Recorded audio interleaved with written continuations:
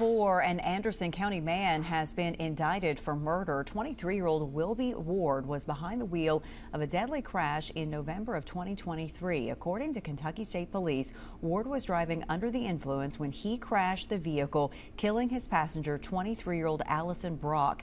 This week, an Anderson County grand jury indicted Ward on charges of murder and operating a motor vehicle under the influence of alcohol. He's being held in the Franklin County Detention Center on a $500,000 bond. A Frankfort